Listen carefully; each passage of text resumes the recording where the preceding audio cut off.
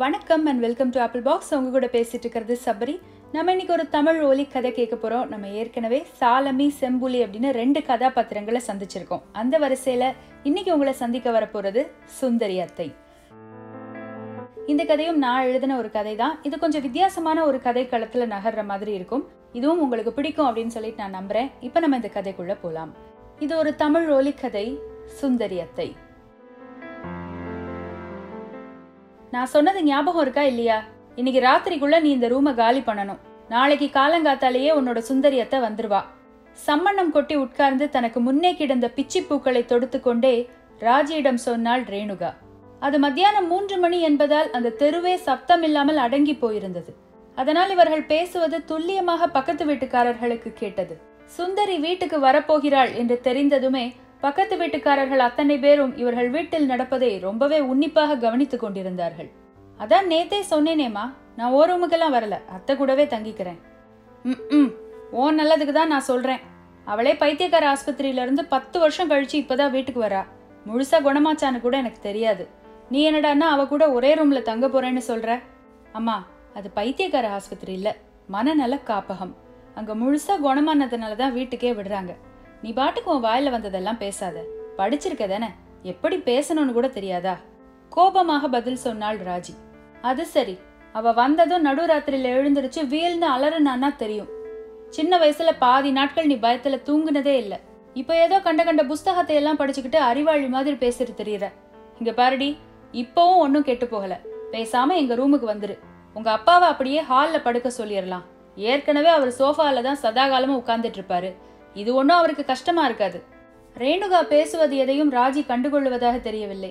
தனது அறையில் உட்கார்ந்து டிராப்டரை வைத்து என்ஜினியரிங் டிராயிங் வரைந்து கொண்டிருந்தாள்.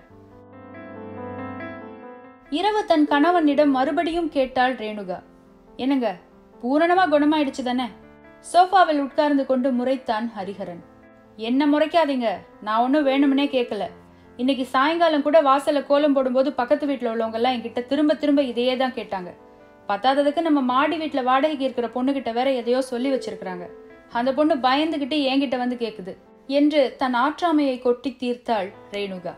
இங்க பாரு ரேணுகா, நீ 1000 தடவை கேட்டாலும் என் பதில் இதுதான். அவ பூரணமா குணமாகி தான் நம்ம வீட்டுக்கு வரா. அதே நேரத்துல இந்த 10 வருஷத்துல நடந்த நிறைய மாற்றங்களுக்கு அவ இன்னும் பழகல. சில நாட்கள் எடுக்கும். அது வரைக்கும் அவளை பாக்குறதுக்கு நமக்கு கொஞ்சம் வித்தியாசமா தான் தெரியும். இந்த 10 வருஷத்துல என்னெல்லாம் மாறி இருக்கு, அது எல்லாத்தையும் அவ மனசு ஒரே நாள்ல ஏத்துக்காதுல்ல. ஏன் ஏற்கனவே அந்த ஆஸ்பத்திரியில இதெல்லாம் சொல்லி கொடுத்து அனுப்ப மாட்டாங்களா? அதெல்லாம் சொல்லி கொடுத்துருக்காங்க. அதையும் மீறி ஒரு சில விஷயங்கள் இருக்கு. அதையெல்லாம் ஆஸ்பத்திரியிலே வச்சிருந்தா புரிய வைக்க முடியாதுன்னு தான் டாக்டர் சொல்றாரு. உன்கிட்ட கெஞ்சி கேட்டுக்கிறேன், அவ வந்ததும் பழைய மாதிரியே அவளை கவனிச்சுக்கோ. அது ஒன்னதான் நான் உன்கிட்ட எதிர்பார்க்கிறேன். அவனை பார்த்தாலும் பாவமாக இருந்தது. அவனும் என்னதான் செய்வான்? ஏற்கனவே சுந்தரிக்கு இப்படி ஆனதில் இருந்து இவன் சிரித்து பேசுவது கூட கிடையாது.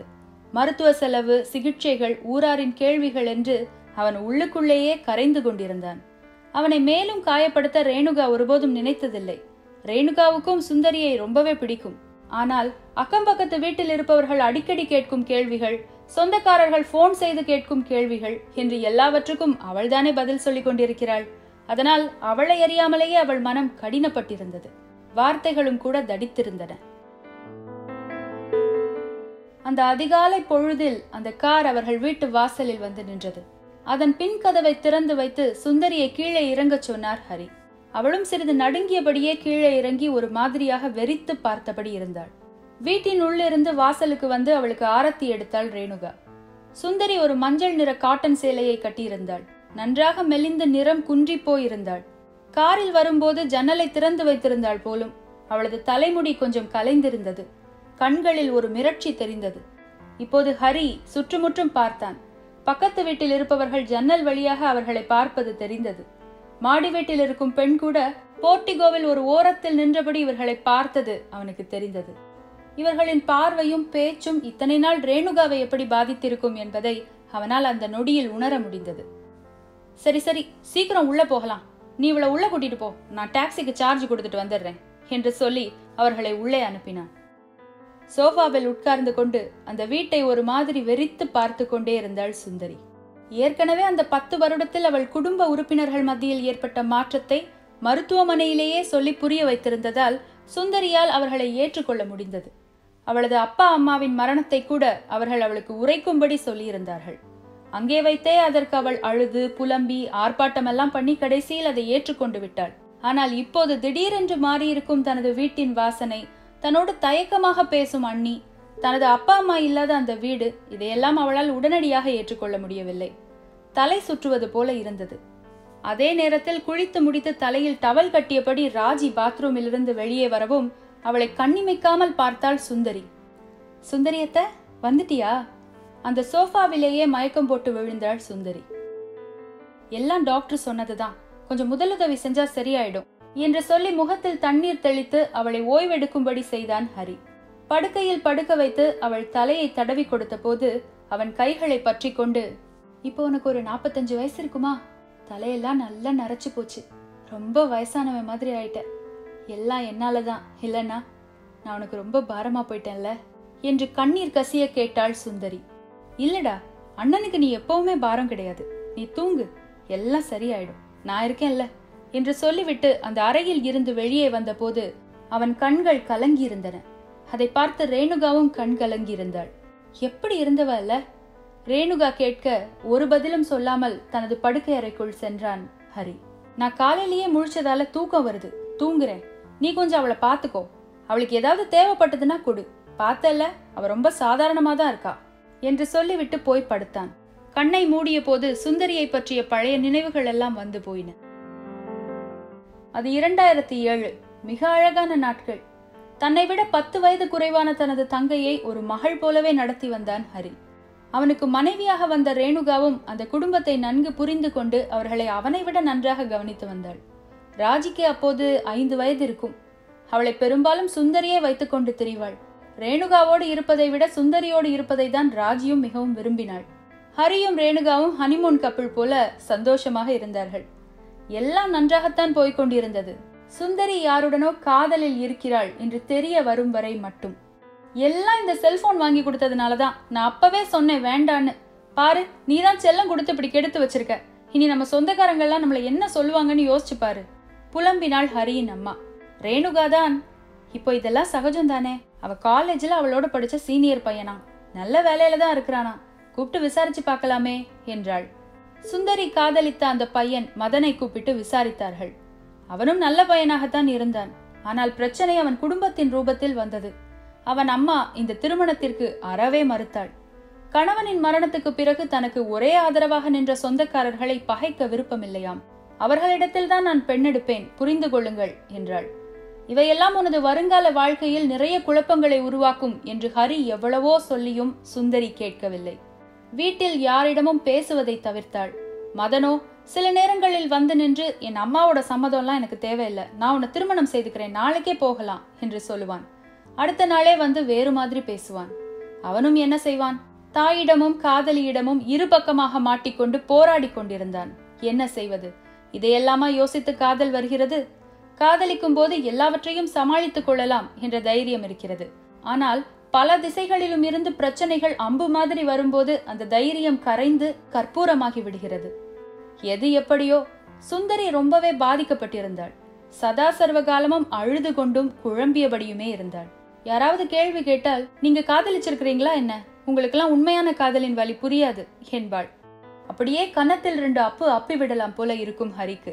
ஆனாலும் அடி தாங்க மாட்டாளே, அதனால் அடிக்கவும் முடியாது. ஆக மொத்தத்தில் அந்த குடும்பத்தின் மொத்த நிம்மதியும் போயிருந்தது. ஒரு நாள் ஹரி தனது அலுவலகத்தில் இருக்கும்போது அவனுக்கு ஒரு டெலிபோன் அழைப்பு வந்தது. செய்தி கேட்டதும் வேகமாக அந்த மருத்துவமனைக்கு சென்றான்.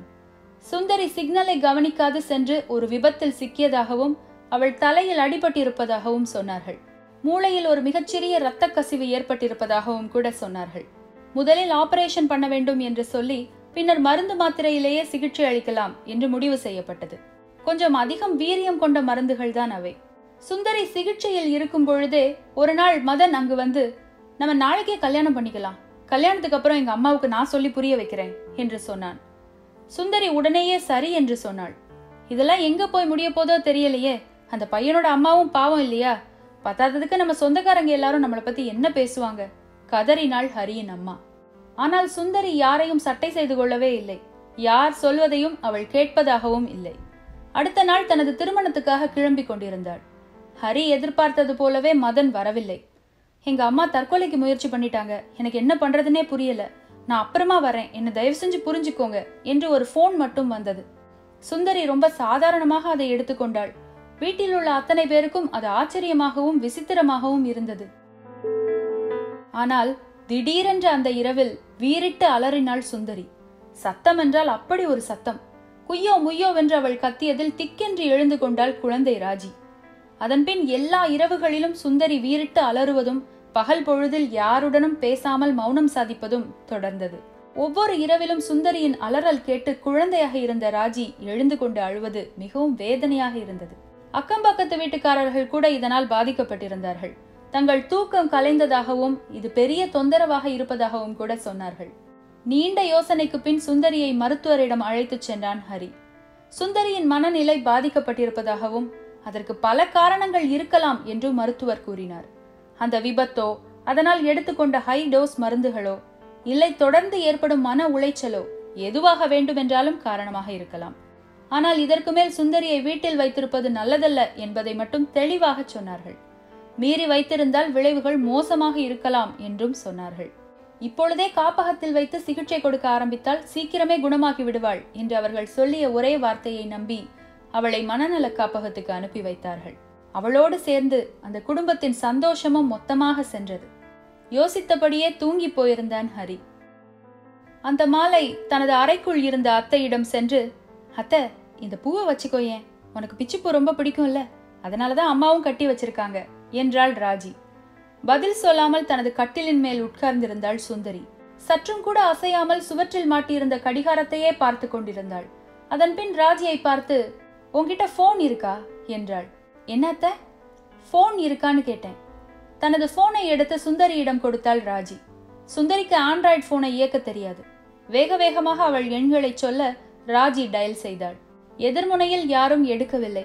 இன்னொரு முறையும் அழைத்து பார்த்தார்கள், யாரும் எடுக்கவில்லை. அத்தை, நீ மதன் மாமாவுக்கா போன் பண்ற? சுந்தரி பதில் சொல்லவில்லை. நான் ஏன் கேக்குறேன்னா, மதன் மாமா இங்க இல்ல, அவர் லண்டன்ல இருக்காரு. இதற்கும் சுந்தரி பதில் சொல்லவில்லை. சற்று நேரம் அண்ணார்ந்து பார்த்து யோசித்து விட்டு மேஜை மேல் இருந்த லேப்டாப்பை பார்த்தாள். இப்போ ஃபேஸ்புக் இன்னும் இருக்கா, இல்ல அது மாதிரி ஏதாவது? இல்லத்த, ஃபேஸ்புக் இன்னும் இருக்கு, இதோ ஒரு நிமிஷம் என்று சொல்லிவிட்டு தனது ஃபேஸ்புக் பக்கத்தை திறந்து கொடுத்தாள் ராஜி. பரபரப்பாக அதை வாங்கி மதனின் பெயரை தேடி பார்த்தாள் சுந்தரி.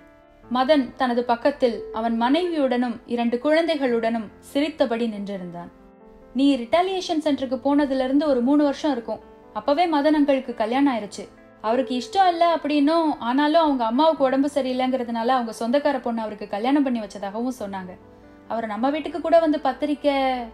சுந்தரியின் மனதுக்குள் ஒரு பாரம் அழுத்தியது. கல்லால் இதயத்தை யாரோ அடித்தது போல இருந்தது. முகம் குப்பென்று வேர்த்தது. திடீரென்று மறுபடியும் வீல் என்று ஒரு அலறல். உன்னை யார் இந்த வேலையெல்லாம் பார்க்க சொன்னது? அவளை நான் எவ்வளவு கஷ்டப்பட்டு இப்படி கூட்டிட்டு வந்து வச்சிருக்கேன். நீ என்னடா மறுபடியும் குழப்பத்தை உருவாக்க பாக்குற? இவ்வளவு படிச்சிருக்கேன்னு பேரு, எதை சொல்லணும் எதை சொல்லக்கூடாதுன்னு தெரியாதா? அறிவில்லையா? கொஞ்சம் அதிகமாகவே ராஜியை திட்டினான் ஹரி. ராஜி பதில் சொல்லாமல் நின்று கொண்டிருந்தாள். அன்று இரவு ராஜிக்கு அந்த அறையில் தூங்க பயமாக இருந்தது. மறுபடியும் ஒருவேளை சுந்தரி அலறினாள். எனினும் ரேணுகாவிடம் இப்போது இதை சென்று சொல்ல முடியாது. அதனால் பல்லை கடித்துக் கொண்டு சுந்தரியின் அருகிலேயே படுத்துக் கொண்டாள். நடு இரவில் தன்னையும் அறியாமல் சுந்தரியின் மீது கைகளை போட்டுக்கொண்டு அவளை கட்டி கொண்டாள் ராஜி. பல வருடங்களுக்கு பின்னரும் தன் அத்தையை கட்டி கொள்ளும் போது அதே உணர்வு கிடைத்தது. சில நிமிடங்கள் கட்டி கொண்ட பிறகு தனது அத்தை குலுங்கி அழுவது ராஜிக்கு தெரிந்தது. என்ன அத்தை, ஏன் இப்படி அழுற? என்னாச்சு? இல்ல, என்னால தாங்கிக்க முடியல. ஒரு நொடிதான் இல்ல, எல்லாமே போயிருச்சு. உண்மைதான் அத்தை, யாருக்கு என்ன போச்சோ தெரியாது. ஆனா எங்களுக்கு எங்க சுந்தரி அத்தை எங்களை விட்டு போயிட்டா. தலை நிறைய பூ வச்சுக்கிட்டு சிரிச்சு சிரிச்சு எனக்கு கிச்சலம் காட்டிக்கிட்டு வாட்டர் கலர் வச்சு செவுத்துல பெயிண்ட் அடிச்சுக்கிட்டு அந்த பெயிண்டை என் கன்னத்துல தடவிக்கிட்டு இந்த வீட்டை சுத்தி சுத்தி வந்த எங்க சுந்தரி அத்தை போயிட்டா. அவ போன பின்னாடி இந்த வீடு எப்பவும் மாதிரி இல்ல. அப்பா சிரிச்சு நான் பார்த்ததே இல்ல. அம்மா பிச்சு பூ வாங்கி கட்டுறதே இல்ல. தாத்தா பாட்டியும் நிம்மதியா சாகல. மொத்தத்துல உன் வாழ்க்கையில மட்டும் இல்ல, எங்க வாழ்க்கையிலயும் 10 வருஷங்கள் சேர்த்து போயிருச்சு. நேத்து கூட நீ வருவேன்றதுனாலதான் அம்மா ஆசாசையா பூக்கட்டி வச்சிருந்தா. அவ கொஞ்சம் ஒரு மாதிரி பேசுவாளே ஒழிய அவளுக்கு ஒன்று ரொம்ப பிடிக்கும். ராத்திரி நேரத்துல அப்பா உன் போட்டோ ஒரு 10 நிமிஷம் பார்க்காம தூங்குனதே இல்லை. ஆனா நீ என்னடான்னா வந்ததும் வராததுமா உன்னோட காதலனை தான் தேடுற. அதுக்குன்னு நான் காதலை தப்பு சொல்லல, எனக்கும் காதலிக்கிற வயசுதான். ஆனா அது நிறைவேறலன்னா அதுக்காக வாழ்க்கையையும் கோட்டை விட முடியாதுல்ல. நம்மளை விட சின்ன பொண்ணு அட்வைஸ் பண்ணுதேன்னு யோசிக்காத. இப்போ எனக்கும் உன் வயசுதான். உனக்கு 23, எனக்கு 20. ஒன்னும் பெரிய வித்தியாசம் இல்லையே. முதல்ல உன் ட்ரெஸ்ஸிங் சென்ஸை மாத்தணும். சிரித்து கொண்டே சுந்தரியை கட்டிப்பிடித்தாள் ராஜி. பல நாட்களுக்கு பிறகு அந்த மிகுதியான அன்பின் வெளிப்பாட்டால் அழுதாள் சுந்தரி. அடுத்த நாள் காலையிலேயே எழுந்து கொண்டாள். குளித்து முடித்து தனக்கு விருப்பமான ஒரு சுடிதாரை அணிந்து கொண்டாள். சமையல் அறைக்குள் சென்று, அண்ணி, ஃப்ரிட்ஜில் பிச்சுப்பூ இருக்கா? இல்லைன்னா ஒன்றும் பிரச்சனை இல்லை, மத்தியானம் வாங்கித்தாங்க, நான் கட்டித்தரேன். அந்த 10 வருட வலியையும் மறந்து சிரித்தாள் ரேணுகா. அவள் கண்கள் நிரம்பி இருந்தன. இதோட இந்த கதை முடியுது. இவ்வளோ நேரம் நீங்க கேட்டுட்டு இருந்தது சுந்தரி அத்தை. அன்பு, பாசம், காதல், இது எல்லாமே உணர்வுகள் தான். இந்த எல்லா உணர்வுகளுக்குமே நம்ம மரியாதை தரணும். ஏதோ ஒரு உணர்வுக்கு அதிகமான மரியாதையை கொடுத்து இன்னொரு உணர்வை நம்ம ஒரு காலமும் காயப்படுத்திடக்கூடாது. இந்த கதையும் உங்களுக்கு பிடிச்சிருக்கும் அப்படின்னு சொல்லிட்டு நினைக்கிறேன். இந்த கதையை கேட்ட பின்னாடி உங்களுக்கு உங்க மனசுல என்ன தோணுச்சு அப்படிங்கறத எனக்கு நீங்க கருத்துக்களா சொல்லலாம். இன்னொரு நாள் இன்னொரு கதையோட நம்ம மறுபடியும் சந்திக்கலாம். அதுவரை உங்களிடமிருந்து விடைபெறுவது சபரி. நன்றி, வணக்கம்.